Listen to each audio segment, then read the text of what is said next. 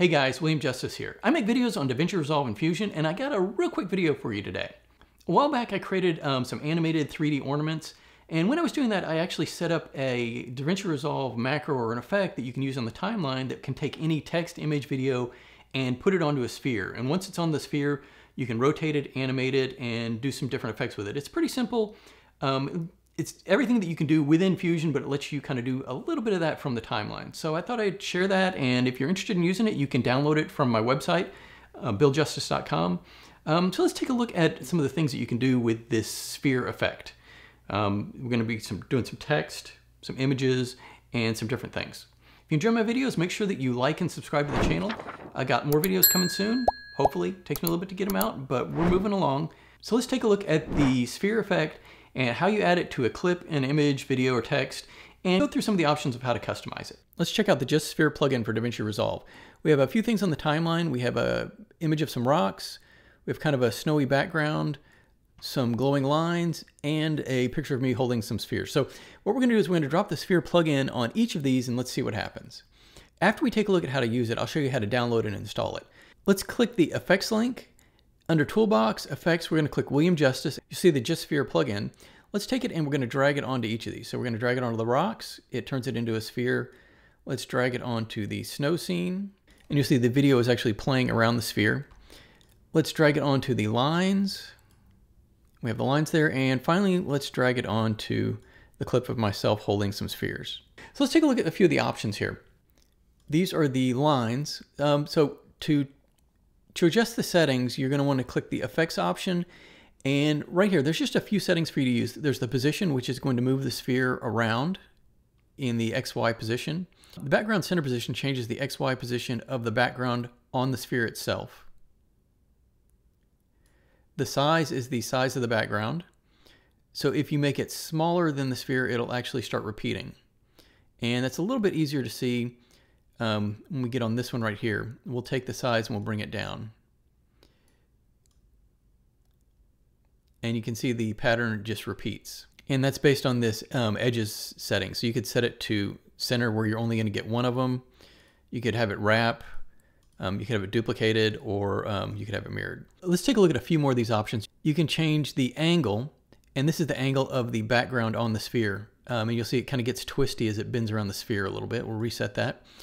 Okay, let's close out the background. The next section is the sphere, and this is going to allow us to adjust the sphere. So we can rotate it in different directions. This is actually spinning the sphere. If we want it to be bigger, we can adjust the scale. Now the subdivisions is going to be how detailed the sphere is. So you'll see right here up at the top, if we get really big, let's move it down a bit. Let's rotate it through here.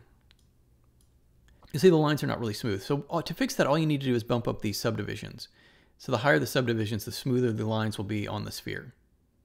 See, when we bring them all the way down, we lose the resolution. Let's make it a little bit smaller. And we'll bump up the subdivisions like that. And we're going to reset the rotation here. Okay, the angle lets you set how much of the sphere is being viewed. So you'll see if we can move the angle down and we rotate around, we're only seeing part of the sphere. Now, right now we have the cull faces, the back is turned off, so we can't see behind the sphere. But if we uncheck that and we spin this around, we're going to be able to see the inside of the sphere. This is the back of the sphere on the inside. And it works the same way for the latitude. This sets the height of the sphere. As we adjust this, we're going to slide this. We got the bottom of the sphere, we're going to go up, and that's going to be at the top of the sphere where the background is. You can actually do some interesting effects with this. Let's put this right in the center like this, and we're going to rotate it just a bit. We can take the background position and rotate it around. And you kind of have a spinning open sphere there. And we can rotate it this way too. You can kind of do lots of things with this. And if we adjust the angle of the background, we get a kind of a twisty effect. All right, let's go ahead and we'll kind of bring this back up so it's full size, the angle. Okay, the last section down here is the lighting. You see we have the spotlight. This is the specular intensity. This is where the light is reflecting off the sphere. So we can bring that down if you don't want that to be so bright. You can also adjust the exponent. And then we can position where the light is. You can adjust the X, Y, and Z to change the spotlight position. You see, as we move the light more toward the bottom, the top gets a little bit darker. And the very last thing is the ambient light intensity, so we can bring that up if you don't want as many shadows. So this works really for any image. You just kind of drag it on there, so we can kind of move it around and adjust it.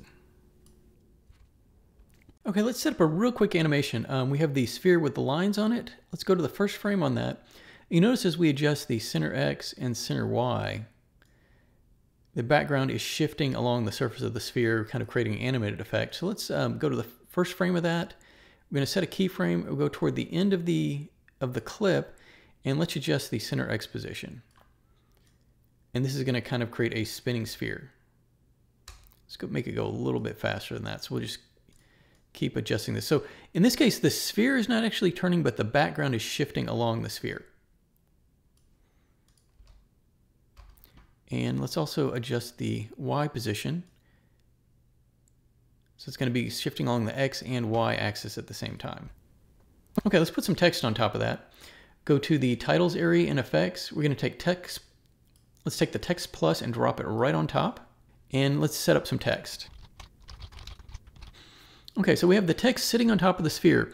Now the text is not actually in the sphere, so what we need to do is add the sphere effect to the text. So find the effect in the William Justice folder, and we're going to drag that right onto the text plus. And you can see that we kind of have it started there. Now what we need to do is adjust the position here. We're going to need to change the center X and Y to put it right on top. I think the other one was right in the center, yeah. So, okay, so you'll take a look. You'll notice that the text is not quite fitting on the sphere.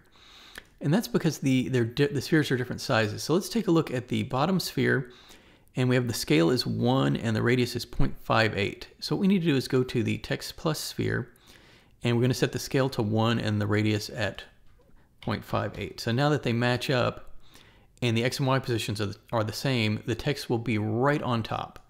So let's adjust the center X of the text. You'll see that the text is spinning around the sphere. We can adjust the scale. And to animate it, we could adjust the background position just like we did with the other one. And you have the kind of the text rotating around the sphere. Let's make it stand out a little bit better. Go to video and let's make it a bright yellow. Let's make it a bright yellow. And add a drop shadow. So it's just kind of a few of the things you can do. To download the Sphere plugin, you can go to my website, billjustice.com. There's a link on the homepage to download the DRFX. You open that, you double click on it.